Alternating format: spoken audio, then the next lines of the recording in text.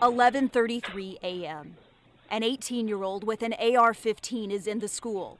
He turns a corner, walks toward a classroom. A little boy peers down the hallway, and moments later, the rapid fire of bullets.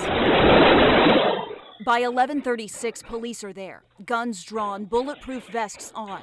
They run toward the shots. But within a minute, they come under fire.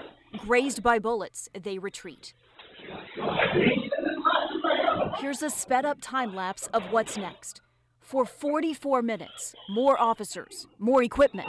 At 12:21, more than 10 of those officers, some with rifles and shields visible, fall into line. They approach the classroom but still don't go in for 28 more minutes. Another sped-up time-lapse until 12:50 p.m.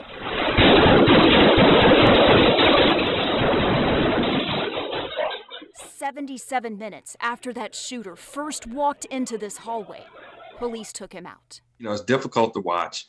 James Hawthorne is the chief of police for Cedar Hill ISD, a veteran officer.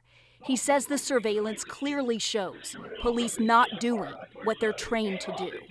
Watching this, hearing this, is gut-wrenching. That video needs to be released. But even the governor said Texans deserve to see what law enforcement itself calls a law enforcement failure. And it's dangerous, it's hazardous. There's a possibility that people could be injured, you could possibly lose your life, but we know that when we sign up to do this job. There is one moment we want to show you that some of the victims' family members say makes them particularly angry. At 12:30, the gunman had been in that school almost an hour, and it would be another 20 minutes before he was shot and killed. One of the law enforcement officers stops and uses the hand sanitizer in the hallway. You see the image of that happening right there.